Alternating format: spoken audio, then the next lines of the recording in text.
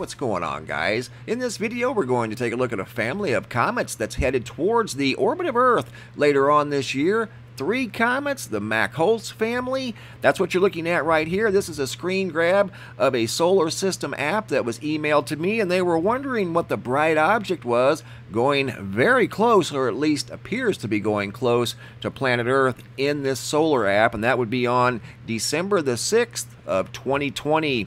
When we get to looking at this a little closer, there's actually 2 more coming in with this comet in November and December. They may be visible by the end of the year. Also, have you guys noticed that the sun seems a little farther north for April? It does to me. We'll get to that here in just a moment. But back to the family of comets that's headed inward here in a few months may be visible in the night sky if you know where to look.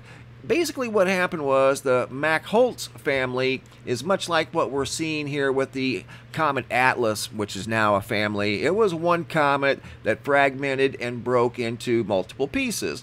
Well, they maintained their same orbit, much like Atlas will. Some, depending on their density, will move slower than others, but they'll still keep the same general orbit. You can see right now this is an image of Atlas, or at least what's left of it, from the Hubble Space Telescope. And you can see 4 very bright points of light, and these will probably change in their position over time. Some be back here, maybe some farther ahead, and they'll probably become like the Holtz family, Comet Atlas, maybe A, Comet Atlas B. That's what we've got going on here with regard to Holtz. I'm going to come back to that here in a minute, but we did a video a couple days ago about the possibility of an asteroid maybe coming in.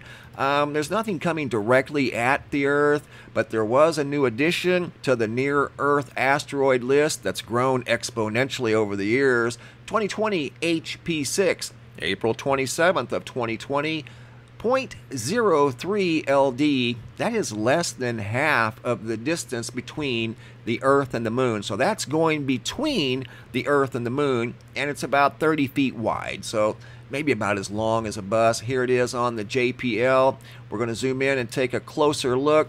And you can see right there it is. It's going over the Earth as I do this video. It won't be grabbed by the Earth's gravity. It's got to get a lot closer than that. But I will say, by space standards, that close is extremely close. It's less than 70,000 miles. Zooming along at 12.2 kilometers per second, so it's moving along at a pretty good clip. I've seen them move faster and I've seen them move slower, but anyway, that's a new one that they've just found within the last 24 hours. Now over to the Holtz family of comets, and there you see it on a solar app right there. It looks to be zipping right by the Earth, but it's not literally that close. Here we're going to go over and look at Holtz 2. That's 141P Holtz 2. Again, this is a family of comets, and here it is coming in. This is through like July, August, September, October, November, and this one is Holtz 2, December 21st. It's going to be right even with the Earth, crossing the Earth's orbit. Not anywhere near Earth as far as, impact or anything like that, but could be visible. We'll have to wait and see. That's Holtz 2 on December the 21st. This is Holtz 2A. That's 141P, and you can see on November the 30th of 2020, right there's where it's going to be in front of the Earth, crossing the Earth's orbit. But back in here, we'll back it up a little bit, and you can see more than likely that too has a chance to be visible sometime in November. Then we've got Holtz 2D. That's 141P, same family, crossing the Earth's orbit right there. All 3 of these are coming right towards the Earth's orbit, and this one's on November 23rd of 2020. Back it up a couple of clicks, and I've got this set on a week at a time, and you can see right there it may be visible the first week of November into the second week of November, and then by late November into December it's going to cross the Earth's orbit. So a family of comets moving in by November and December. Very fascinating times we're living in, and some of these could be visible. They're not a problem as far as impacting the Earth. In fact, I think they're on 5 or 6 year orbital patterns. So again, no problem for the Earth, but they may be visible. Interesting times. We'll have to check it out, and we may be able to get some photos of our own. Back to the sun possibly being too far north. This is a photo I received from Jason from La Mesa, California. And in fact, here's the email that he shared with me as well. He said, "This is taken from my bedroom window this morning." And that would be on April the 26th. "My bedroom window faces due north exactly. I live in North La Mesa, California, USA. Explain this away. It's only April 26th, 2020.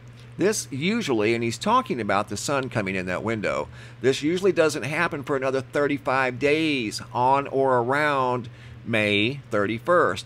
I've calculated the rate of progression," and that's the sun's movement towards the north, "at 1.23 degrees per day."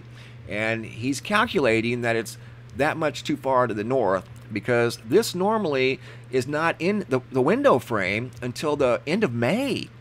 So it's about 35 days early, according to Jason. He never sees the sun, or at least direct sunlight like that, especially in April, not until the end of May.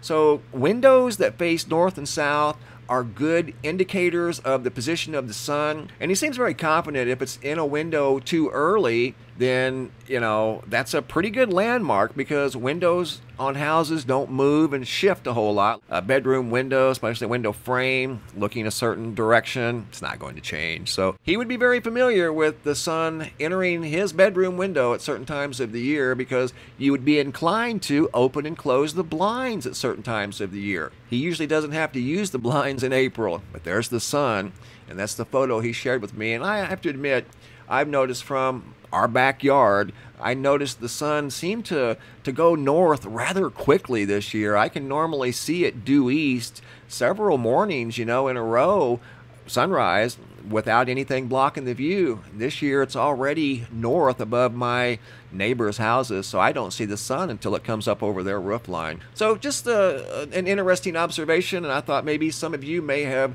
noticed that as well. So once again, family of comets heading inbound. Look for a rendezvous in November and December of this year. If you guys are new viewers, make sure you subscribe to the YouTube channel. Click on this little bell here. That way you'll be notified each time I upload a new video. If you guys are current subscribers, double check. Make sure you're still subscribed and make sure the bell is still turned on. Thanks for watching. Have a super day and be safe out there.